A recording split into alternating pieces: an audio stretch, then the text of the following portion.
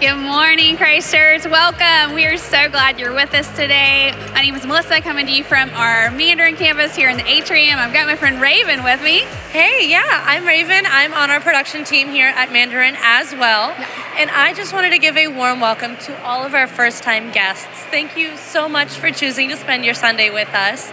If you are here in person, I would love for you to take your phone out, and there's going to be a little tag in the seat in front of you. Go ahead and tap it with your phone, fill out the survey, and then come to our atrium for a free gift. Absolutely. If you're online, no worries. We did not forget about you. There should be a link in the chat as well, so you can sign up the same way.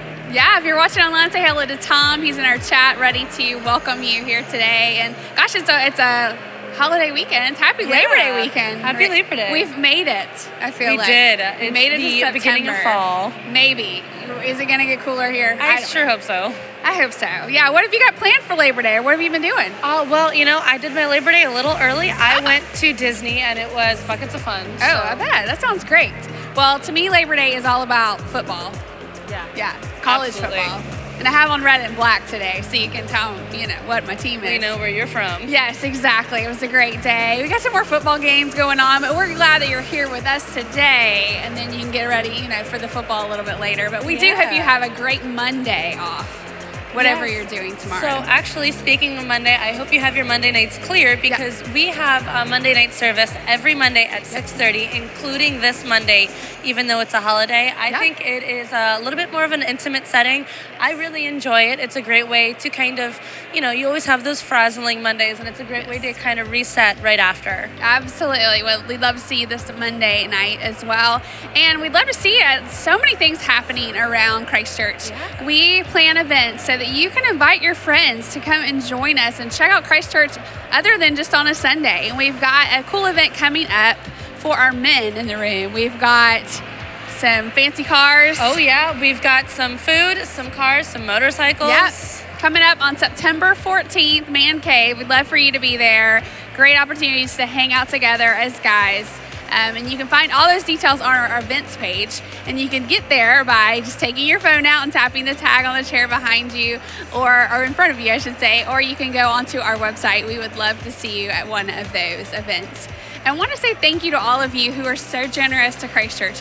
Events where we can bring our friends and families to come check out Christ.Church. All that happens because of your generosity, your faithfulness in giving to the work that God is doing here. We saw a baptism last service, which is like the best thing. It's always so wonderful to just see the Holy Spirit moving. Absolutely. So God is using your generosity to literally change lives, and we are so grateful. If you'd like to give today, you can do so by, again, tapping the tag with your phone. You can also give online, or you can give through the giving boxes around the church. If you are new here, or you're maybe just watching us for the first time online, no obligation to give. We are just glad that you are with us today. Absolutely. Yeah. And speaking of being with us today, we are partaking in communion later on today. So if you are in person, go ahead and go through those tunnels and get a communion kit. If you are online, I would love for you to grab some bread or crackers, juice, whatever you have, and join us. I think it's a wonderful time just to remember what Jesus did for us on that cross. Absolutely. And speaking of service, it's about that time. It is. We're going to start with some singing, and then we are continuing our stress fracture series. It's all about relationships. Today, it's all about family. Yeah, absolutely. It's a good one. Yes, and you're going to meet somebody new on our staff. Pastor Greg is here to communicate with us and to speak with us today. So we're excited about that as well. So as the band comes out, we'd love for you, if you're in the worship center, go ahead and stand to your feet. Say hi to someone around you. If you are watching online, say hi in the chat. Let's get ready to worship together.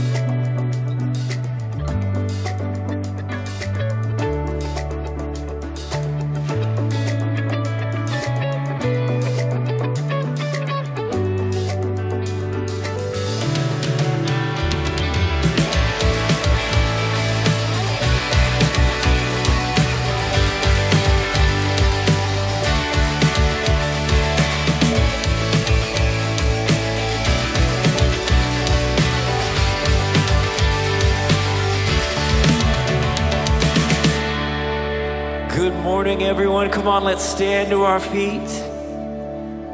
So happy to have you with us this morning. Come on, we're going to worship the Father together.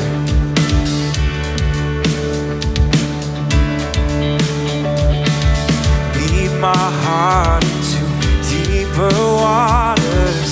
Lead my faith beyond the shallows of my future comfort. Dare my trust into all your greatness, someplace wilder than the safety of these old familiar shores. 'Cause I know there's so much more I'm desperate to explore. All the grace beyond these shores.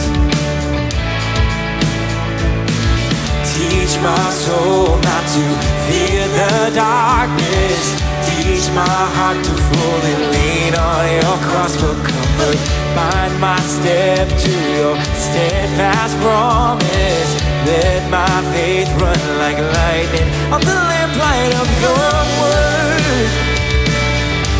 'Cause I know there's so much more, and I'm desperate to explore. The grace beyond these shores. I got the hope of heaven running through my bones, and the blood of Jesus in my veins. I got a soul on fire in the Holy Ghost, and all my strength is in your name. 'Cause now this world holds nothing on this grace I know, and I know I'll never fail.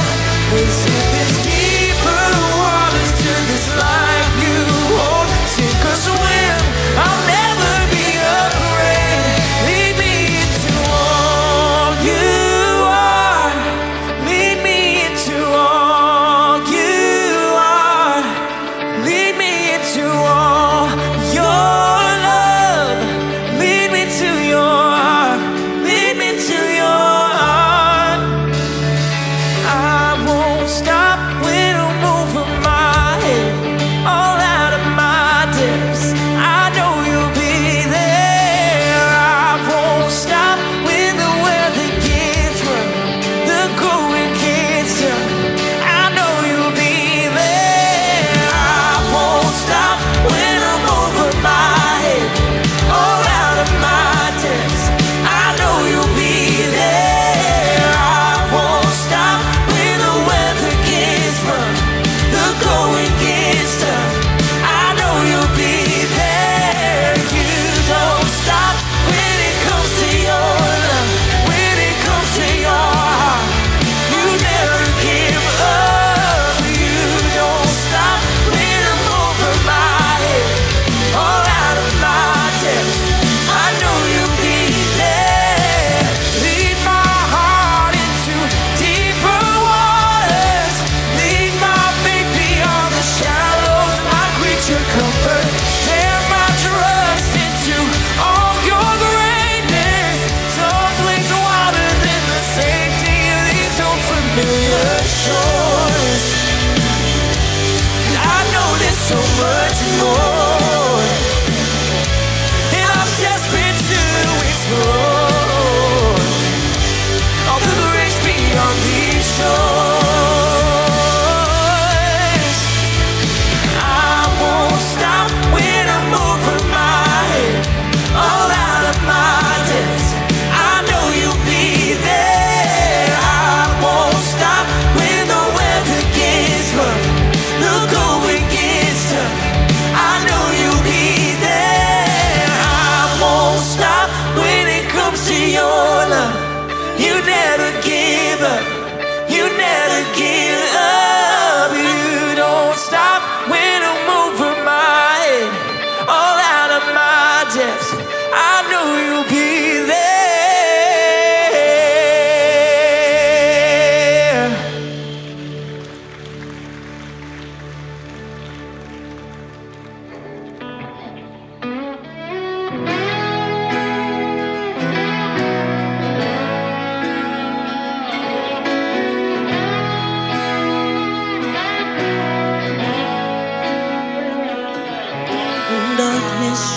scars all over my bones. When sorrow comes to steal the joy when brokenness and pain is all I know, I won't be shaken. No, I won't be shaken. My fear doesn't stand a chance when I stand in your love. My fear doesn't stand a chance when I stand in your love. My fear doesn't stand a chance when I stand in your love.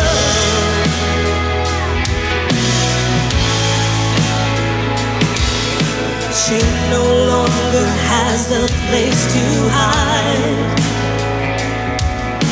I am not a captive to the light. I'm not afraid to leave my past behind. Oh, I won't be shaken. I won't be shaken. My fear doesn't stand a chance when I stand in your love. My fear doesn't stand a chance when I stand in your love. My fear doesn't stand a chance when I stand in your love.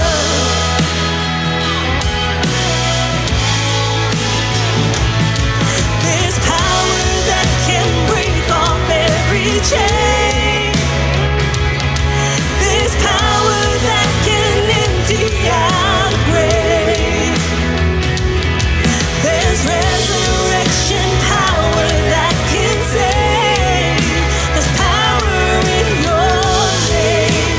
There's power in your name. Come on, church, do you believe that? There's power that can break off every chain. There's power that can empty out a grave. There's resurrection power that can save. There's power in your name. There's power in your name. My fear doesn't stand a chance when I stand in your love. My fear doesn't stand a chance when I stand in your love. My fear doesn't stand a chance when I stand in your love.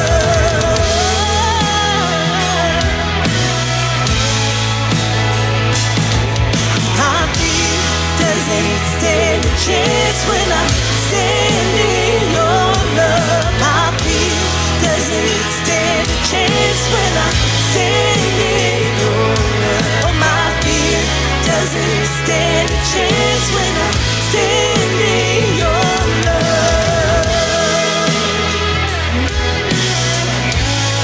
When I stand in your love.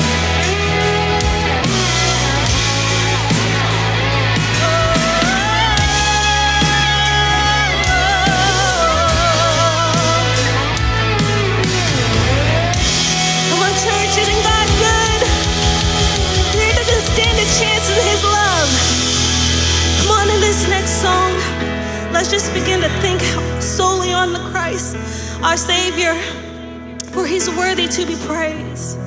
We're just gonna sing to Him, for He is worthy of all of our praise this morning. We're just gonna focus only on Him.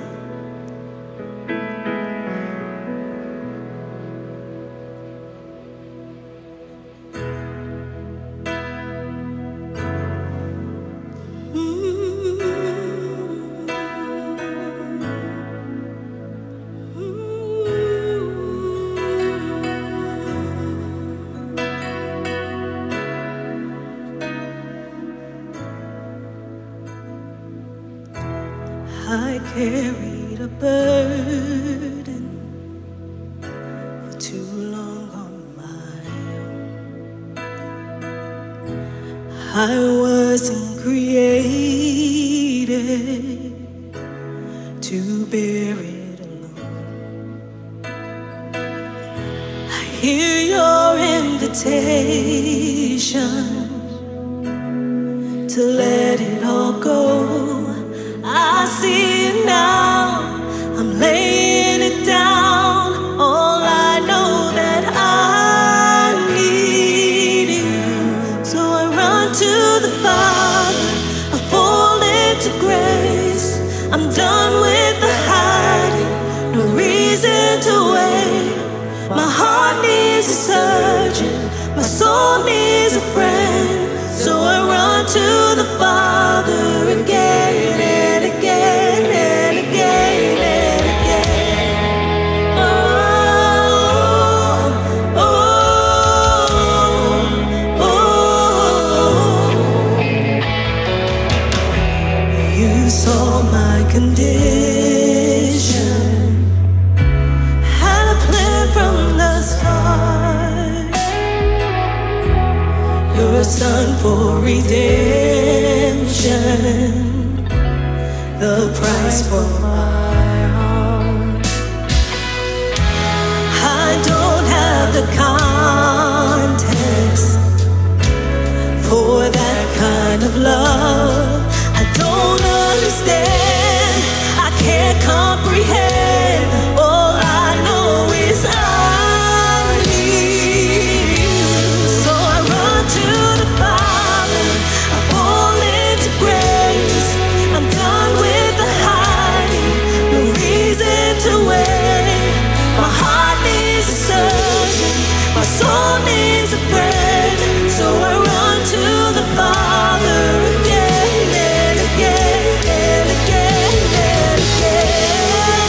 Oh, oh, oh,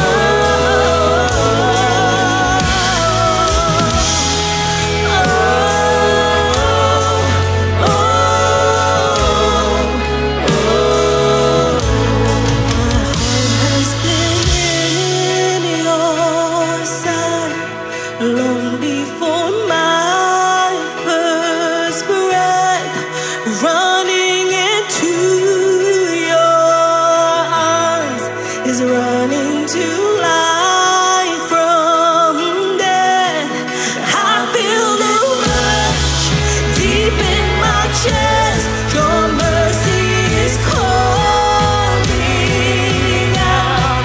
Just as I am, you pull me in. I know I need you now. I run to the Father, I fall into grace. I'm done with the hiding, no reason to wait. My heart needs a surgeon, my soul needs a friend. So I run to the Father again and again. I run to the Father, I fall into grace. I'm done with the hiding, no reason to wait. My heart found a surgeon, my soul found a friend. So I run to the Father again and again and again and again. Oh, oh,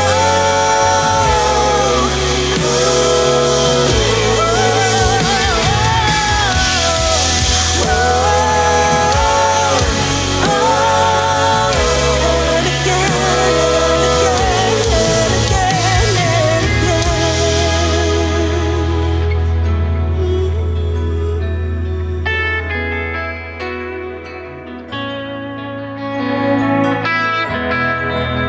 Will you join with me in prayer?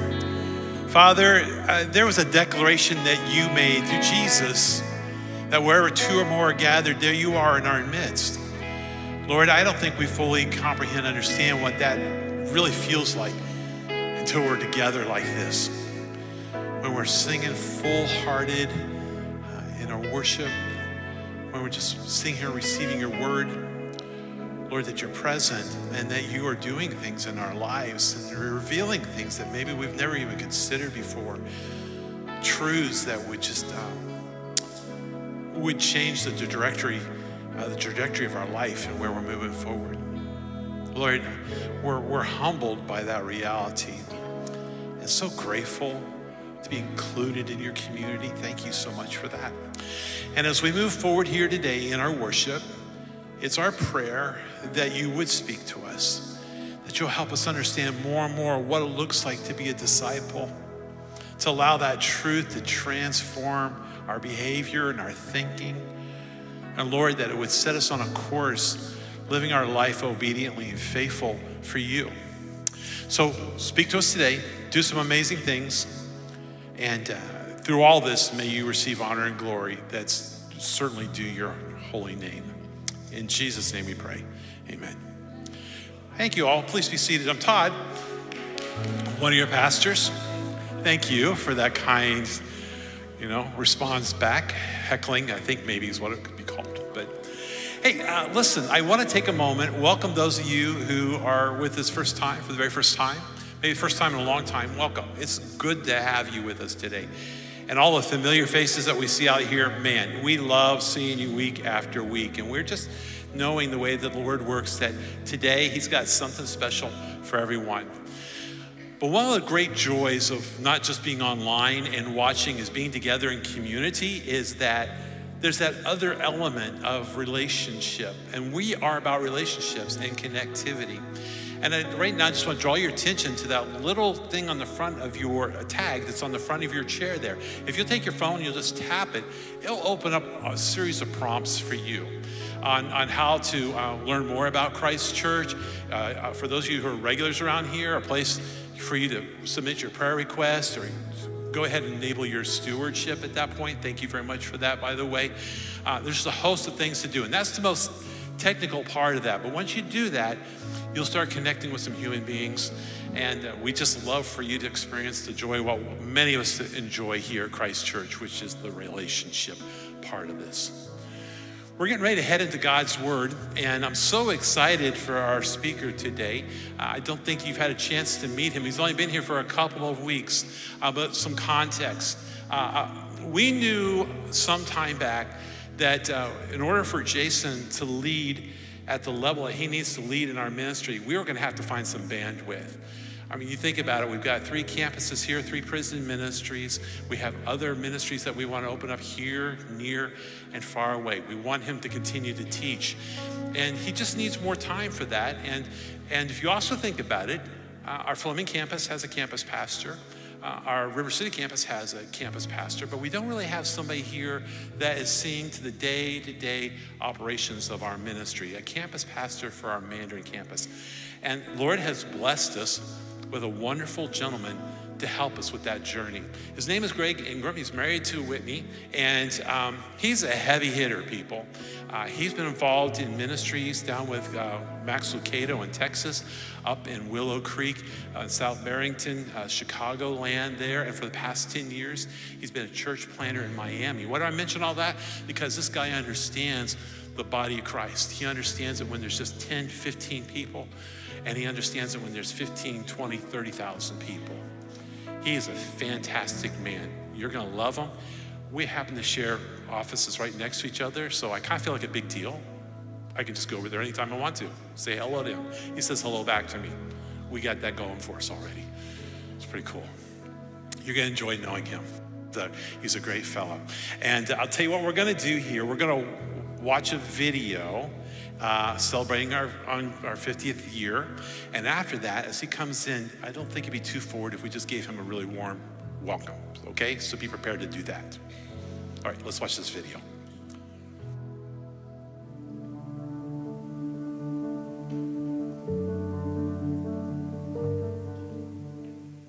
My name is Sophie Davis. I attend here at the Mandarin campus. My parents started going here a few years before I was born, so I have been raised here since I remember. I don't know a time in my life without Christ.Church, so they made that decision to raise a family here. And then when I was 10 years old, I made the decision for myself to follow Jesus, and my dad baptized me here at the Mandarin campus. So through being in the nursery and then elementary and then middle school and high school programming, whether that was a Sunday morning or then throughout the week in student ministry, I was here anytime the doors were open.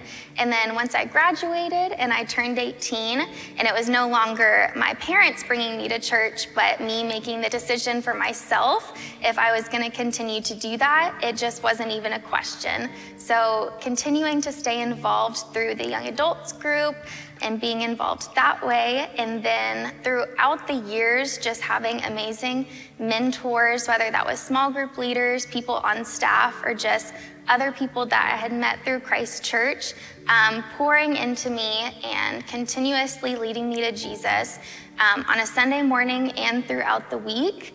I eventually was approached about a job here at Christ.Church, and now I'm on staff, and it has been just the greatest experience ever. Looking back at all my years here at Christ.Church, Christ.Church has just meant everything to me. It has given me my closest friends, my community that has become family. I have because of Christ.Church.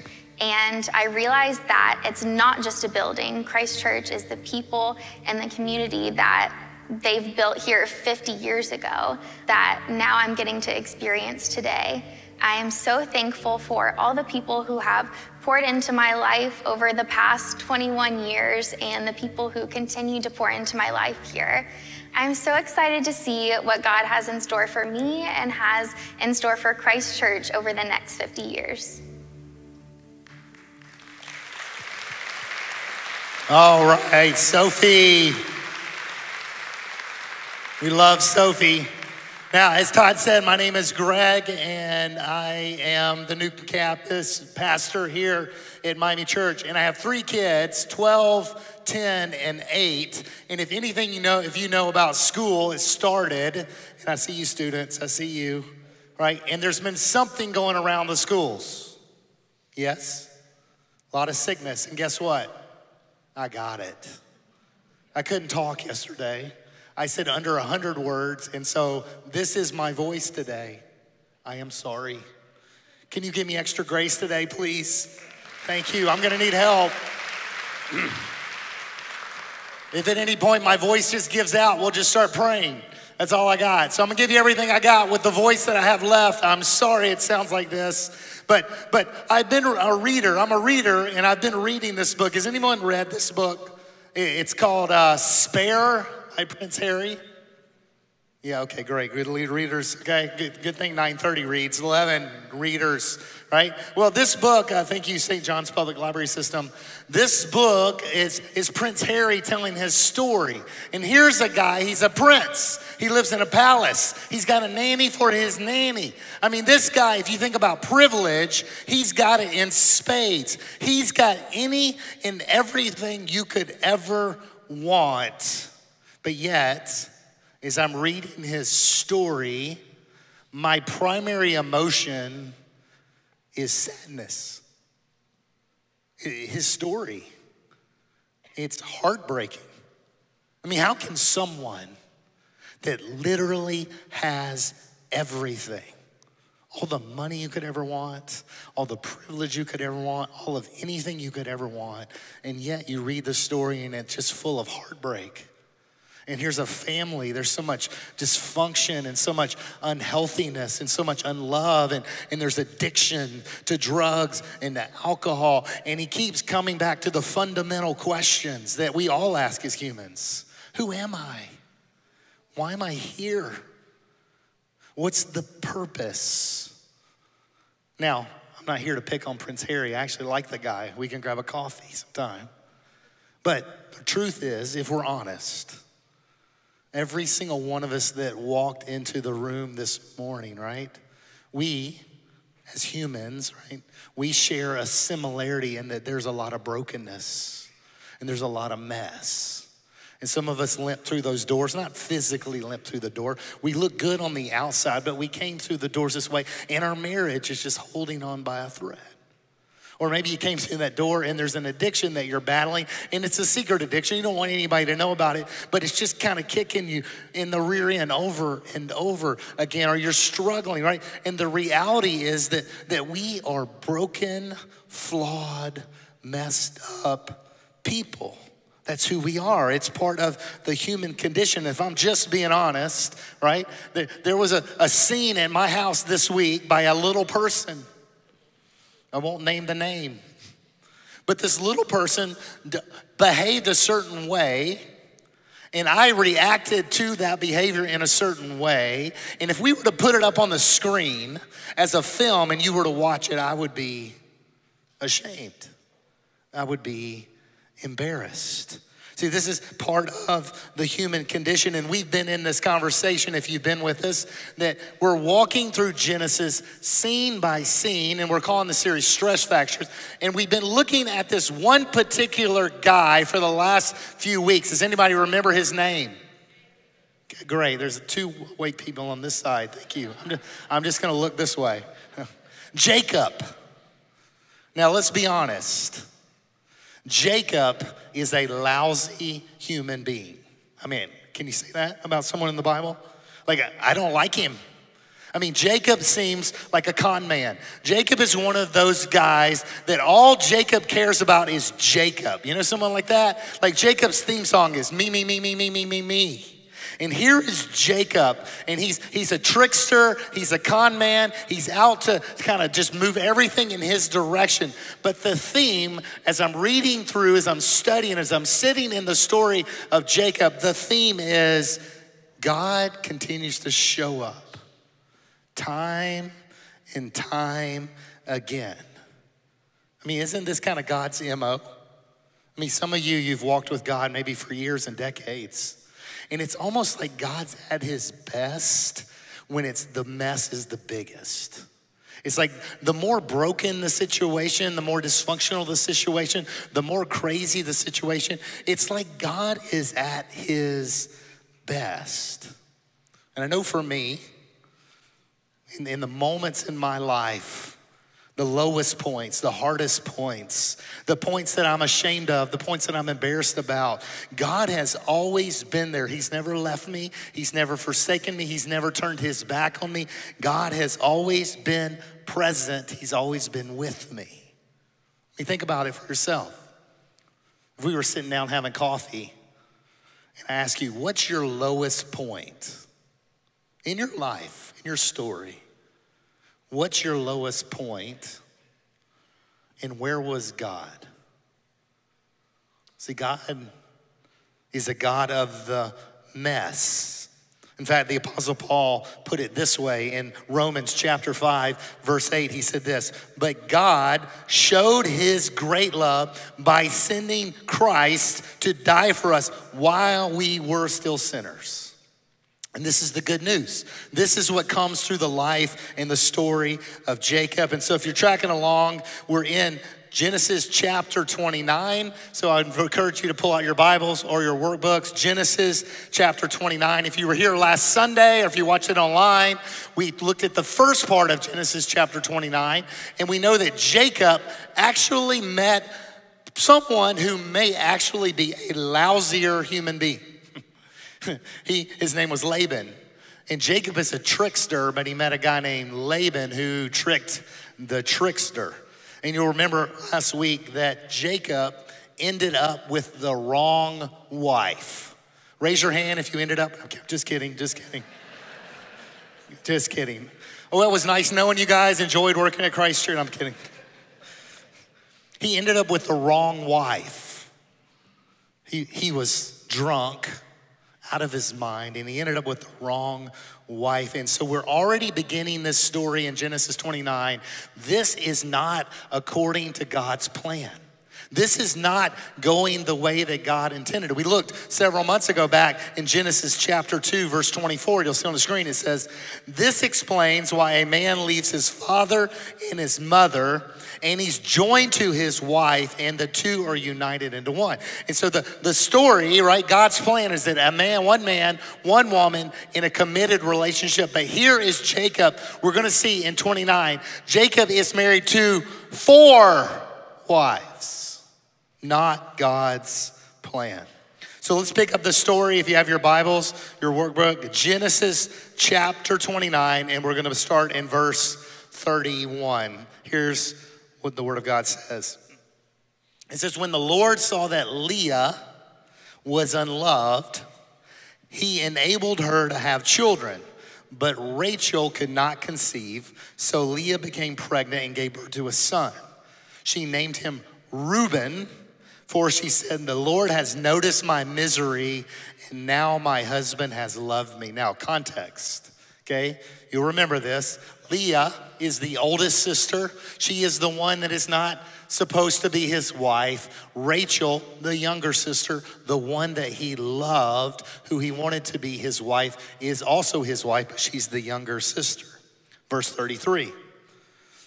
Leah, she soon became pregnant again and gave birth to another son, and she named him Simeon. For she said, the Lord heard that I was unloved, and he has given me another son. Verse 34. Then she became pregnant for a third time and gave birth to another son, and she named him Levi. Hold on to that. We'll get to that later in Genesis. Levi, the priestly line. For she said, surely this time my husband will feel affection for me, since I have given him 3 sons. Verse 35. Once again, Leah became pregnant and gave birth to another son, and she named him Judah. For she said, now I will praise the Lord. And then she stopped having children. Now, put a bookmark there. We're going to come back to that in a minute. Flip the page, chapter 30, verse 1. It says, when Rachel saw that she wasn't having any children for Jacob, she became jealous of her sister, and she pleaded with Jacob, give me children or I will die. Now, I want to stop here for a minute. That word jealous just leaps off the page. Have you ever seen a family destroyed by jealousy? You ever seen a person destroyed by jealousy? If you look closer at this word, right, this jealousy, the root word in the original language, which is originally written in Hebrew, the word means envious. Envy. When's the last time you used the word envy in a sentence? We don't use that word very much in our modern society, but envy is probably one of the ugliest, nastiest thing that's inside of you is inside of me. You know what envy looks like? Oh, we're getting real now. You know what envy looks like? Envy looks like this. When someone makes a mistake, when someone falls flat on their face, when someone does something wrong, my first response is, yes. That's ugly. I hate that about myself. See, envy is one of the ugliest things in the human language, in the English language. Envy is that thing that causes you to compare your life to someone that they don't even know that you're comparing them to. Envy is that thing that causes you to compete with someone they don't even know that you're competing with. Envy is that thing that causes you to be arrogant when you think you're winning. And envy is that thing that causes you to be discouraged when you think you're losing. Here's how this plays out, 2023. Anybody here have Instagram or Facebook? Oh, yeah, come on. No, is anybody on it right now? Oh, yeah, I see you. If that glow is on your face, I'm going to call you out. No, I'm kidding. Hey, here's how this works, right? You get your phone out, you're scrolling, right? And you're going like, oh, did you see those shoes? I need those shoes. Those are cool shoes. Does no one else does that? Oh, come on. Or you're looking at it and you're like, they went to vacation there? Did you see those pictures? Oh my goodness, that is so beautiful. And then for me, I see kids, right? People take pictures of their kids and their hair is combed and they're all dressed nicely and they look good. And I'm going, my kids never look like that. And what happens in this digital age, what happens on Instagram and Facebook and these kind of things is it pours gasoline on the fire of envy and jealousy. And there's just no win when it comes to comparison. And so here's Rachel. She's comparing her life. She's comparing herself to Leah. But envy, it doesn't work. You know why? Because if you compare yourself, there's always going to be someone that has more. I don't care who you are. There will always be someone who has more. There's always going to be someone that's richer or skinnier or prettier or funnier or hipper or whatever. Or on the negative side, there's always going to be someone that's bigger or poorer. And so comparison always leads to a dead end. And it causes us to crash into this really important question. Pay attention. Who or what am I going to use as my reference point to tell me I'm okay? Let me say that again without a cracked voice. Who or what am I going to use as a reference point to tell me that I'm okay? Because the truth is, every single one of us in this room, there is something or someone we use as a reference point. And the problem is, especially in this digital age, is that we compare our lives, we compare our stuff with someone else's highlight reel.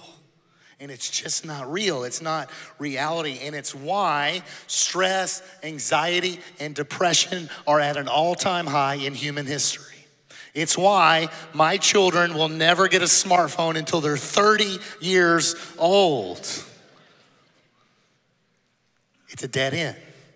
And here's Rachel. She compares herself to her sister. Who or what am I going to use? Are you going to use as your reference point to tell you that you're okay? Because if you pick the wrong thing, it destroys. It destroys families. It destroys relationships, and friends, it will destroy you. Who or what are you gonna pick? Proverbs, the writer of Proverbs said this in Proverbs chapter 14, verse 30. He says, a heart at peace gives life to the body, but envy rots the bones.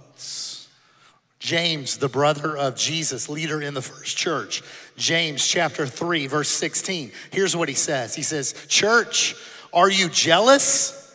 Are you concerned about getting ahead? He says this, then your life will be a mess and you will be doing all kinds of evil things. He says, if you let envy and jealousy and comparison control you, James, the brother of Jesus, through the inspiration of the Holy Spirit says, your life will be a mess and you will do evil things. And here's the hard truth. Behind envy is this notion that God somehow shortchanged you. It's that somehow God owes you. And we see it here in Rachel in Genesis 30. But here's the hard part about this. It's really easy to see it in you. It's hard to see it in myself. What you have is less important than what you do with what you have. Don't miss this. What you have is less important than what you do with what you have, because at some point, every single one of us in this room, like Rachel, we're going to come crashing in to this idea of jealousy and envy. And we've got to take our cue from God, who says, take your cue from the one who made you and loves you and redeemed you, and celebrate what God has given others and fully leverage what God has given you. Because what you have is less important than what you do with what God has given you. Verse 2, chapter 30, verse 2. Then Jacob became furious with Rachel. Am I God, he asked. He's the one who has kept you from having children. Then Rachel told him, take my maid, Bilhah, and sleep with her, and she will bear children for you, and through her I can have a family too. Well, here's a great idea. D-U-M-B. Did anybody remember this? This is not the first time this has happened in the Genesis account. In fact, this happened back in Genesis chapter 16. How did that work out? Horrible. Have any of you ever taken matters into your own hands? No, don't raise your hand, that's rhetorical. All right, you want something, you deserve something. I've earned it. Or maybe you're spiritual about it and you pray about it, but some reason God is slow to answer. Or maybe God's tardy. Or maybe even God says no. And then what is the natural human response at that point? Well, I'll just make it happen. I'll do it myself. I'll make my own luck. And what happens is we take that square peg and we start trying to beat it into that round hole. And how does that work out? Has it ever worked out well? In fact, some of you are in this room and you're living with, your family's living with the consequences of you trying to make something happen. When you're trying to put it on your time, in your way, and not waiting for God's time. In fact, if you look really closely at what happened in Genesis chapter 16, we as a society, we as a world, we as a human, we are still living with the consequences of that decision thousands of years later. Taking matters in our own hands. Verse 4, it says, Rachel gave her servant Bilhah to Jacob as a wife. He slept with her and Bilhah became pregnant and she presented him with a son. Verse 6, Rachel named him Dan, for she said, God has vindicated me. He has heard my request and given me a son. Verse 7, Bilhah became pregnant again, and she gave Jacob a second son, and Rachel named him Naphtali. For she said, I have struggled hard with my sister and I am winning. Jealousy, envy, it's destroying this family and it's destroying her. Verse 9, meanwhile, Leah realized that she wasn't getting pregnant anymore. So she took her servant Zilpah, this is great. Now we're up to 4. And she gave her to Jacob as a wife. And so Zilpah presented him with a son, and Leah named him Gad, for she said, how fortunate am I? Verse 12. Then Zilpah gave Jacob a second son, and Leah named him Asher.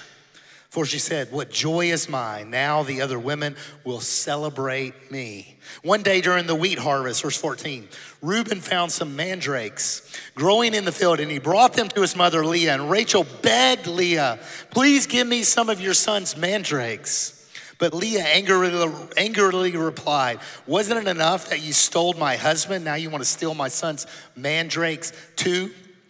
Rachel answered, I will let Jacob sleep with you tonight if you give me some of your mandrakes. This is weird. I don't know about you. I was in Publix this week and I didn't see any mandrakes. I looked hard. I asked the guy in produce. He said, no, we don't have mandrakes. Now, what is a mandrake? A mandrake is this large, wrinkled leaf and small purple flower that has this root that can be several feet long. And in ancient culture, the belief was that mandrakes stimulated and helped with fertility and conception. So here is Rachel, who is barren, and she believes that these mandrakes are a way for her to bear children with Jacob. Weird. Verse 16. So that evening, Jacob's coming home from the fields. Leah went out to meet him and she says, you must come sleep with me tonight, for I have paid for you. Weird. Okay, with some mandrakes that my son found. So that night he slept with Leah, and God answered Leah's prayers, and she became pregnant again and gave birth to a 5th son for Jacob, and she named him Issachar. For she said, God has rewarded me for giving my servant to my husband as a wife. Then Leah became pregnant and gave birth to a 6th son, and she named him Zebulun. For she said, God has given me good reward. Now my husband will treat me with respect, for I have given him 6 sons. Skip down to verse 22. Then God remembered Rachel's plight and answered her prayers by enabling her to have children, and she became pregnant and gave birth to a son. God has removed my disgrace, and she named him Joseph, for she said, may the Lord add yet another son to my family. You keep track of all that? It just sounded like a lot of maternity ward stuff. If you're keeping stats at home, that is 11 sons. That's a football team. I don't think they'd be any good, but that's a football team, right? And then we're gonna find out in Genesis 35, in a few chapters in the future, we're gonna find out there's a 12th son by the name of Benjamin. And it's important because these 12, right, become the 12 tribes of Israel that God uses to grow and develop the nation. It's also curious, right? How many disciples did Jesus have? 12, yeah, not a trick question. How many months are in the year? Oh, I think there's 12 days of Christmas too. Oh, you geek out on that later. That was just this fun. I thought that was fun. But here, what do you see here? What do you see in this story? It's a soap opera. I mean, if this were a film, right? If you were to take this section of Genesis and turn it into a movie, it would be rated R and my kids couldn't watch it. It's crazy because it's messy. It's broken. This is not God's plan. This is not how God intended. This was not how he created it to be. Yet, in the mess, in the brokenness, in the dysfunction, in all of the jealousy and anger and all the crazy things going on, God keeps showing up. God is at work. And God has taken the brokenness and the messiness and he's turning it into something that he is going to do for good. See, God seems to do his best work in the mess. Why is that? God seems to do his best work in the brokenness. And some of you need to hear that today because you walked in these doors and you look good. But man, you're battling with an addiction and it's just beating you up over and over again. And some of you walked in those doors today and you just go, Greg, I just don't know, man, my marriage, it just feels like it's just holding on by a thread and I don't know what to do. And some of you walked in those doors today and your daughter or your son, they are just running as far away and you go, I just don't know what to do. And if we knew the thoughts that were in your heads, if we knew the struggles, if we knew the secret sins and the jealousy and the anger, it would be embarrassing. But the good news is God does his best work in the mess. God does his best work in the brokenness.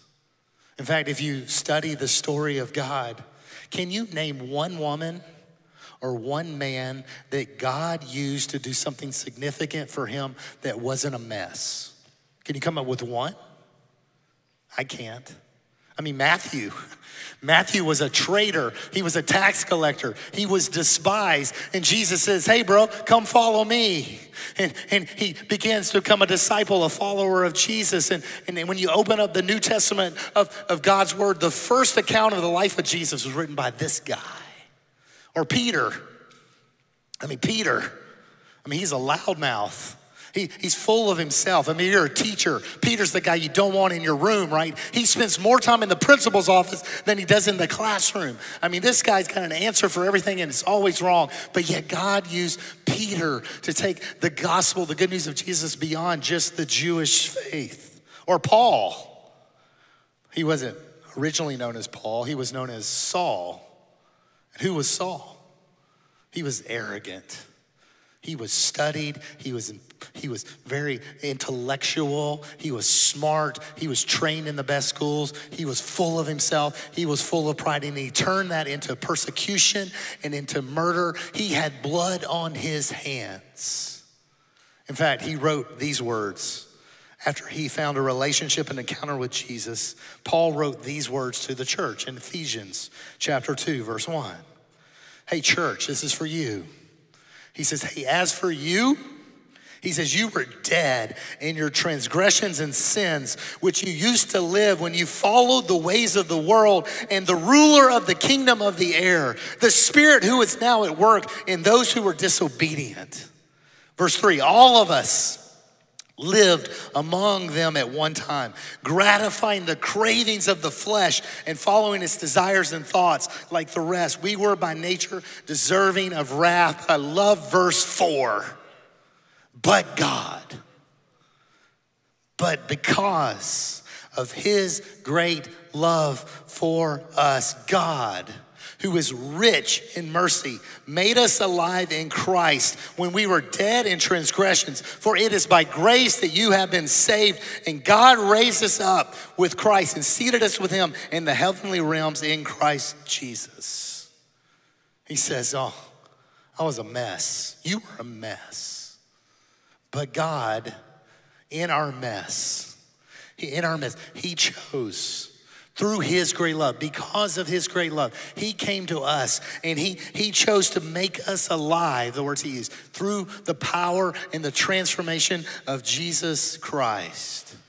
If you've been here the last few weeks, we've been talking about transformation, this idea of being changed from the inside out. And we've talked about the 4 steps of transformation, or the transformation process. And the first step is awareness. The second step is resistance. The third step is deep change. And the fourth step is life on mission. And awareness. You know when awareness usually happens? In your pain. In your brokenness. A lot of people got to hit rock bottom, or you think it's rock bottom and they keep going deeper, right? But it's in that brokenness that you become aware that I am broken, that I am a mess, I am in need. And the second step is resistance. And this is where we've seen Jacob stuck for chapter after chapter. But the reality is, this is the step that most of us get stuck in. Why? We can see the brokenness and we can see the mess, but we can kind of rationalize around that. But because we know that this step, resistance, it's hard to take the next step, to do the work. It's hard work. It's just easier to settle for the status quo. It's just easy. It's okay. I'm okay. You're okay. And just settle for something less. But the problem is when we get stuck in resistant change and don't go to the next step of deep change, is we settle for something less than God called you to be. See, God created you on purpose, with purpose, for a purpose. There's a reason you have the talents and the gifts and the abilities that you have. And when we get stuck, we settle for a lesser version than who God called us to be, because the final step is this idea of life on mission. And when you get to this step, you're again not perfect, right? You're still in this idea of transformation, but you begin living the life that you were created to live. And oh, by the way, that life is not about you.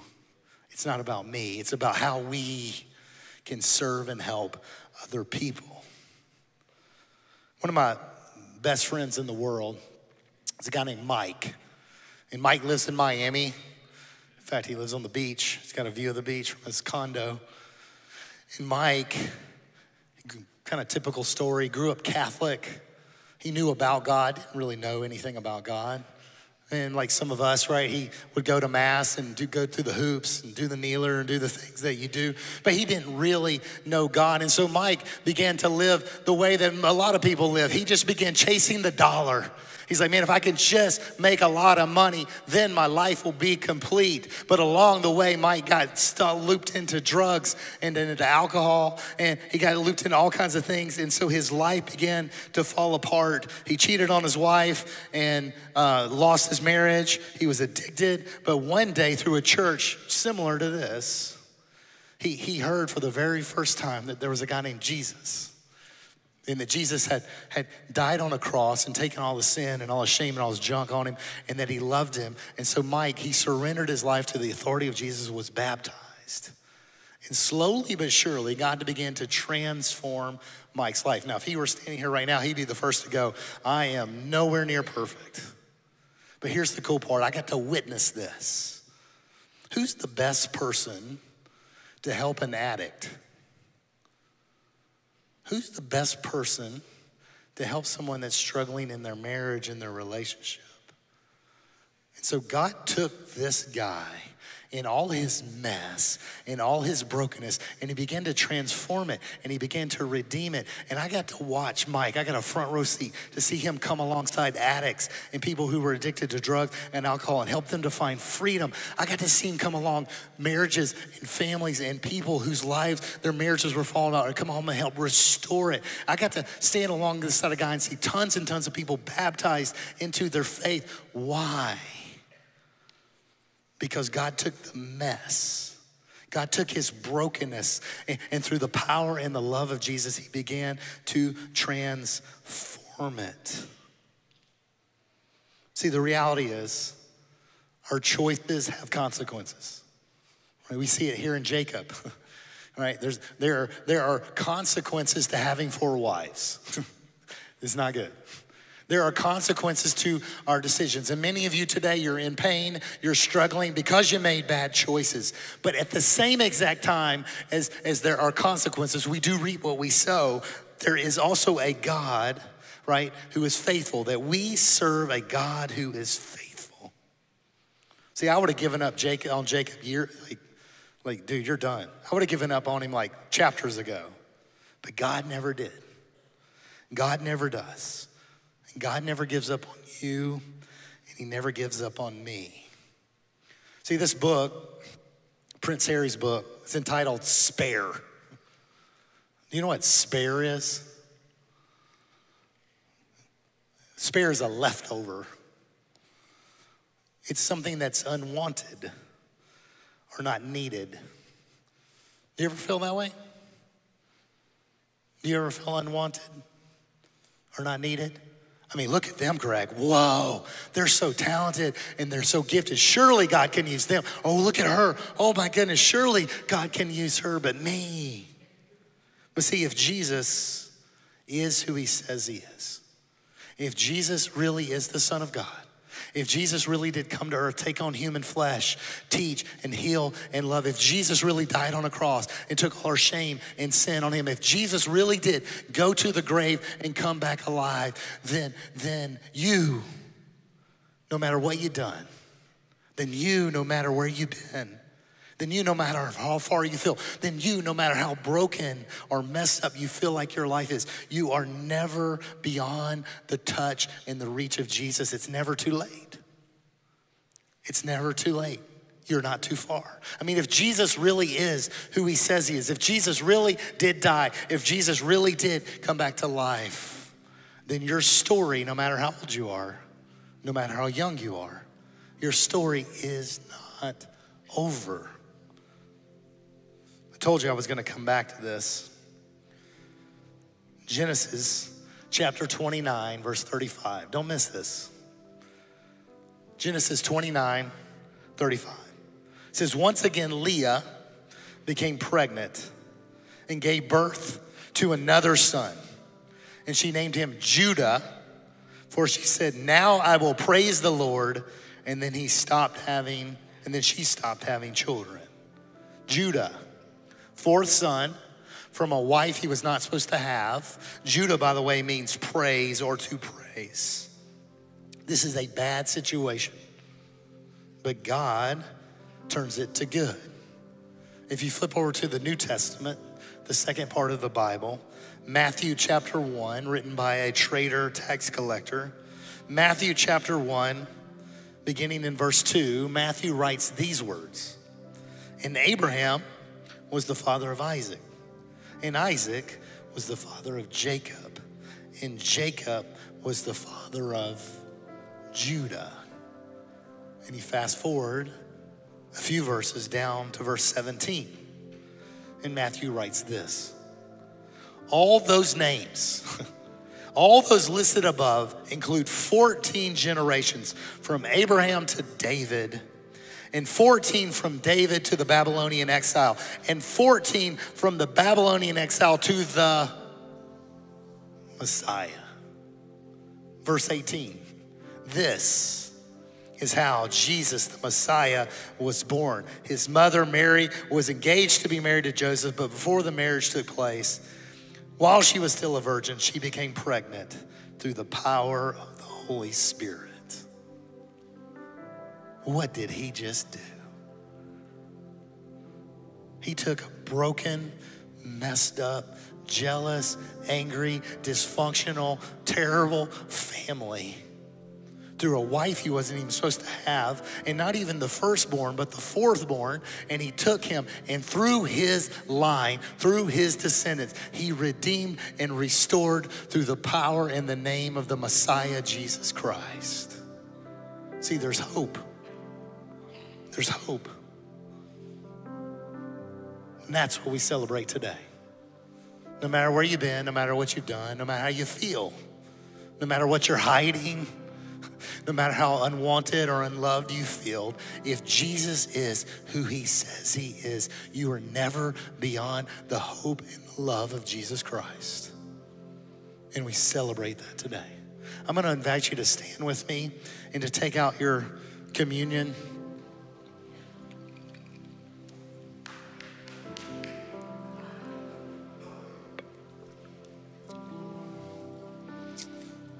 Jesus gathered his disciples around a table, and he said, this is my body which is broken for you. This is my blood which is spilled out for you. Do this to remember me.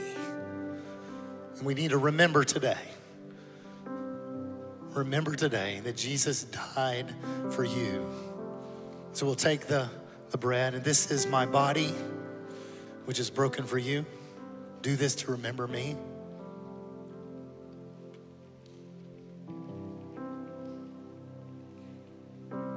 Took the cup. This is my blood which is poured out for you. Do this to remember me. Jesus, I pray over these people in this room, these students, these parents, every single person, God, you're chosen people, God, your sons, your daughters.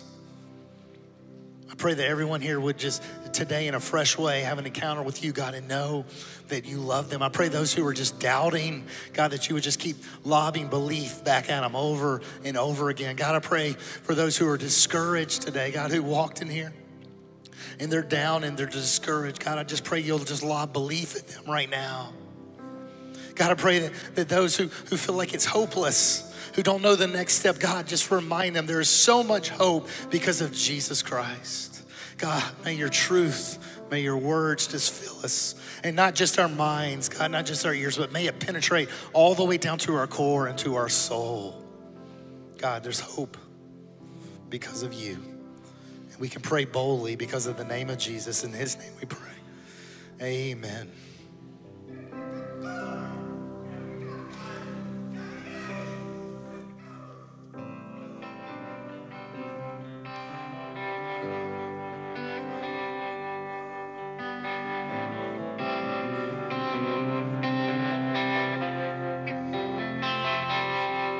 In the valley, oh God, you're near.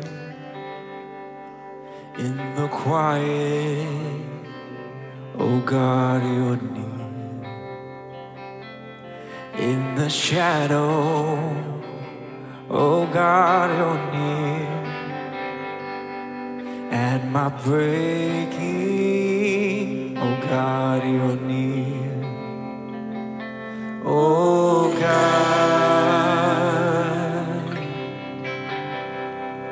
you never leave my side, and your love stands firm through all my life.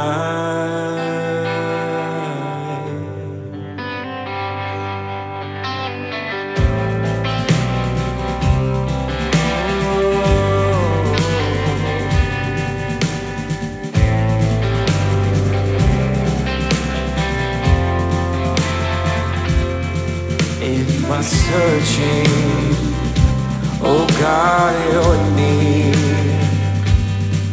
In my wandering, oh God, you're near. When I feel alone, oh God, you're near. At my lowest, oh God, you're near. Oh God, you never leave my side, and your love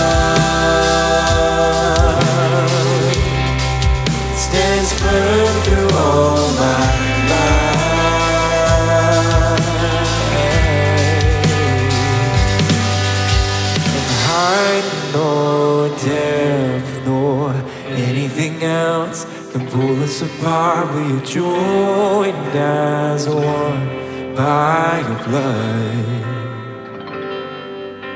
And hope will rise as we become more than conquerors through the one who loved the world. Hey, and I nor death nor anything else can pull us apart. We are joined as one by your blood. And hope will rise, hope will rise as we become more than conquerors through the one who loved the world. Oh God,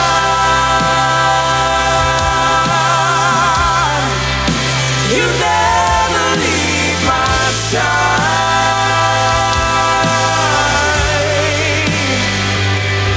Your love stands firm through all my life.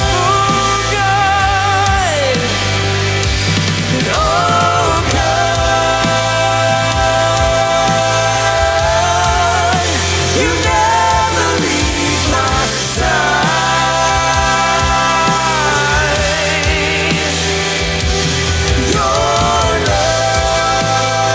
my side. Your love stands firm through all my life.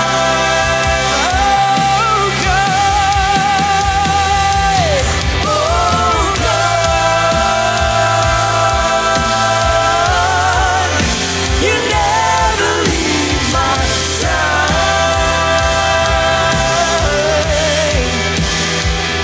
And God, it's your love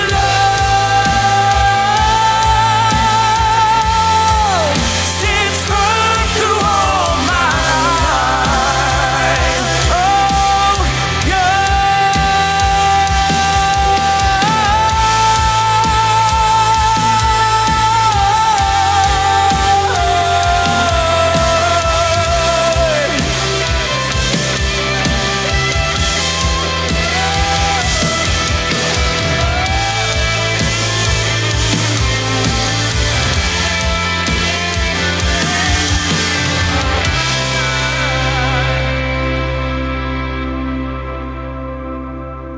Oh and oh God, you never leave my side. And your love stands firm through all my life.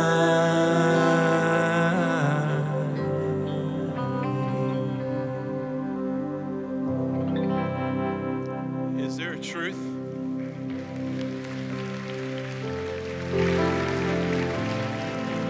Is there a truth more real or grounded in the Word of God, that He is always by our side?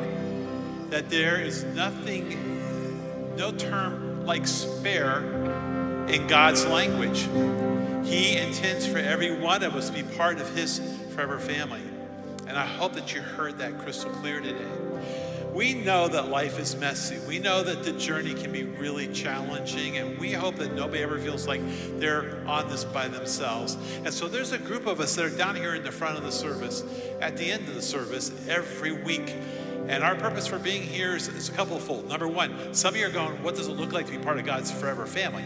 And we're here to help answer that question. And for others of you, you're going, I'm in a real mess, and I'm looking for a little support, a little bit of prayer, and we're there for you. And some of you are going, I am ready to go on mission with Jesus, and I really like to know some guidance. I'd like to have some guidance on what that next step would look like. And we're here for you too. Basically, whatever it is that you're going through, that you're processing, come down here and share with us. Let us pray and encourage you, and maybe give you a couple of thoughts about where to go next. It's been a wonderful Sunday. I hope you've been blessed by Greg's teaching and we're going to have him on our team with us moving forward. That's going to be a huge blessing. Join us next week with Jason, and God bless you. Enjoy the extra day tomorrow. Take care.